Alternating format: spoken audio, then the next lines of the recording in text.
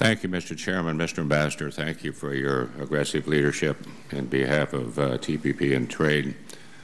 I think I heard you say in your opening comments, if I've written it down here, that you have met 1,500 times with members of Congress on trade. Is that right? 1,250 times just on 1,250. All right. Of the 1,250, have you met with the Majority Leader, Harry Reid? I have met with the Majority Leader. And his response to any movement on trade or TPA or fast track during this session of Congress was? Well, I think Leader Reid's position on trade agreements, I think, is well known. But as a leader, he's also worked with the administration and worked on a bipartisan basis to move trade agreements. Did he give you any indication there was any wiggle room that we could do something like this in this session, like the chairman would like to see and everybody else would like to see? Well, I think what our view is that we'd like to see TPA move forward as and when this committee is ready to work on it and move it forward. And we look forward to working with the chairman. The chairman is going to do a great job, and so will the ranking member and all the rest of us as well. I just am worried a little bit about the Majority Leader. I hope you can fill his glass. His glass is half empty. Make it glass full, if you could, sir. I'm not going to mention the Vice President's meeting with alleged Vice President's meeting with the House and assuring members over there that people worried about union concerns, don't worry, we're not going to have any trade bill.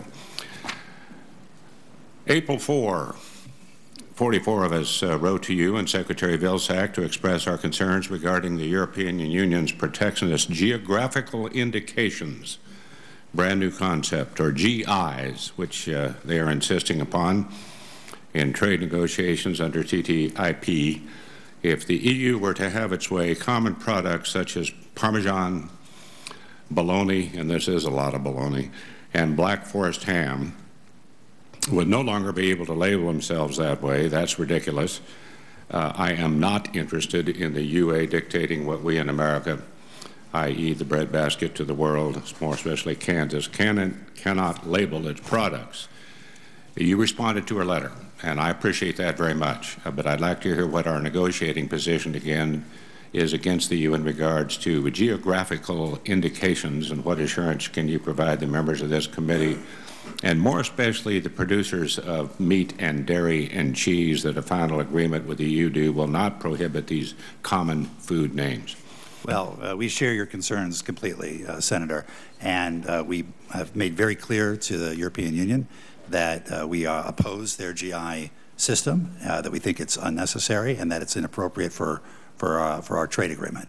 And I'll just give you an example. We have several Parmesan Reggiano products registered here in the United States, and the EU exports billions of dollars of cheese and meats to the U.S. under these various names. We're not able to export any of our feta cheese or any of our Parmesan cheese to the EU. So they're able to live quite well under our system. We're not able to live nearly as well under their system. And we've made clear that we think the common name approach and the trademark approach that exists here in the United States is the more appropriate. What was their approach to a very logical presentation that you have just now defined or explained? I've not yet convinced them.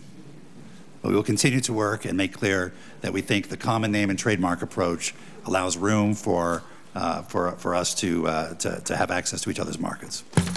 You might have them read green eggs and ham. See if that might do something. I have one more question with regards to cool. Many of us here who represent agriculture are waiting for a final ruling on the WTO regarding mandatory country of origin labeling, or cool. Do you have any idea when we can expect a final ruling? I will have to get back to you on that. It is still in litigation, and Canada and Mexico have not dropped their case, and so I'll get back to you on the precise timing. Well, if the United States were to lose the case, again, large sectors of our economy, especially agriculture, would be subject to retaliation from Canada and Mexico. Are we taking any steps to prevent retaliation if it is found that cool does indeed violate our WTO obligations?